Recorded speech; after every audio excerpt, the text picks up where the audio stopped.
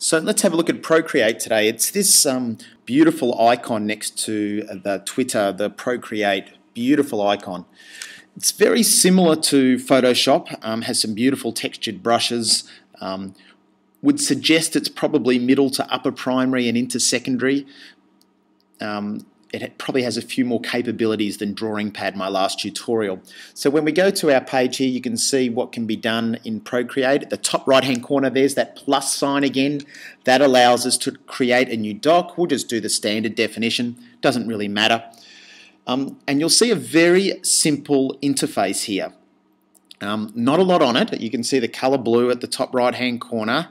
So that's the color of my brush. If I hold my finger down on the brush, it gives me some different textures, brushes, paintings, airbrushes, and abstract, and so on. So let's go to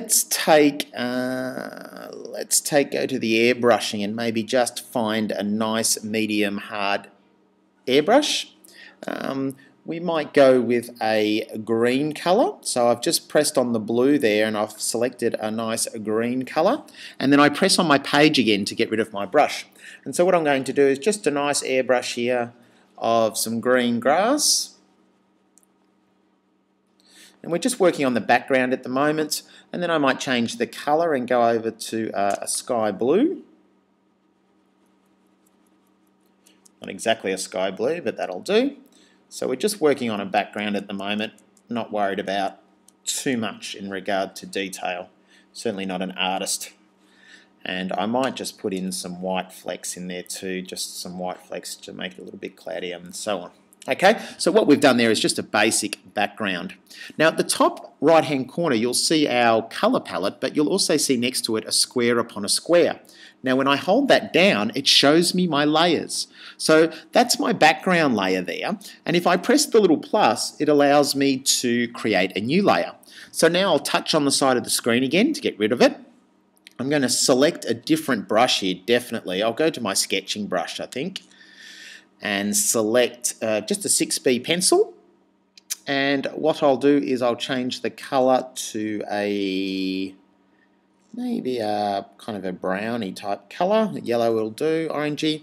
And then you'll see there that when I'm doing my sketching, it's like a real 2B pencil. Once again, not an artist, just showing you the different layers. And then we might select another brush there. What about a texture? Let's have a look at a texture, and I might go with a grungy type leaf. Might be a good idea. Nice light green. And then we can just do some kind of grungy green there over the top to get rid of the branches, and we've got there a basic landscape theme.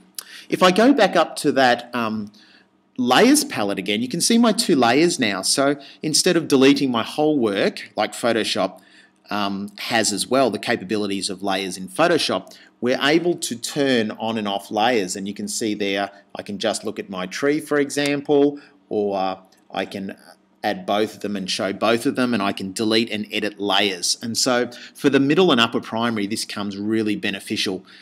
So I'm going to click off that. That's a nice quick tutorial on Procreate. There are some other tools there that I'll let you explore at your leisure.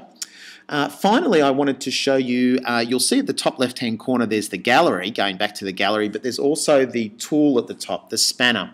When I click that, I've got lots of different actions. For me, I'm just going to send it to photos, the bottom one, and what that'll do is give me an option of a PNG or a JPEG. I'll just pick a JPEG.